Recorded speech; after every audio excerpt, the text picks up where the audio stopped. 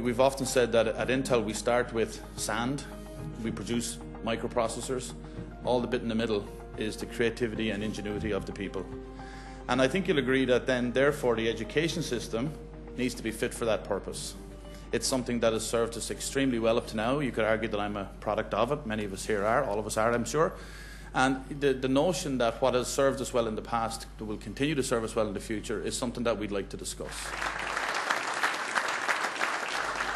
And the next decade, with nanotechnology and robotics and genetics and the internet and biotech, these changes are coming rapidly, and if we can't adapt our educational system to be able to deal with that and to ride those waves of change, we've got a problem. And we do down the future in the sense of the capacity and the potential of our young people to actually compete and challenge internationally against their peers around the world. The smart, agile economy, we have many of the attributes. We have many of the costs. We have the GDP per head, and we have the expectation of that. And that's the attribute of this higher group. And we need an education policy that matches our national strategy to be a smart system.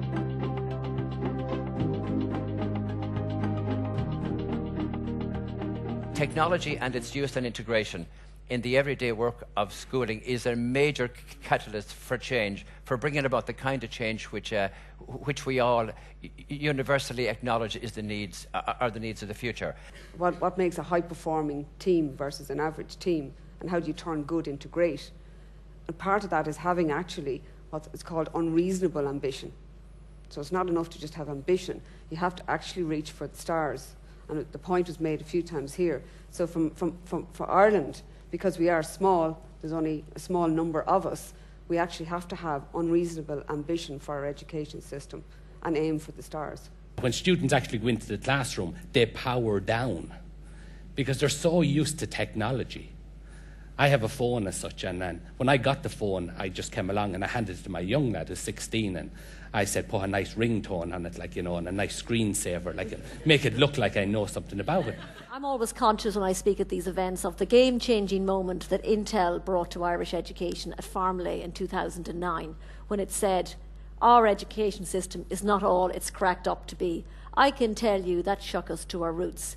And 12 months later, we had the publication of PISA through 2009, and that more than shook us to our roots. Despite the individual examples of good practice that Jerome has mentioned, I would argue that these have not been systemized.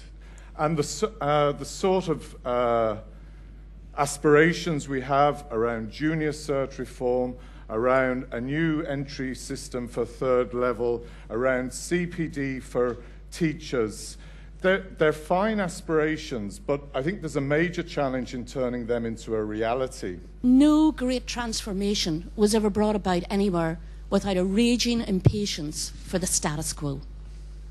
And I wonder, what is the raging impatience inside the educational system? My children have left school. One of them, a girl, did science.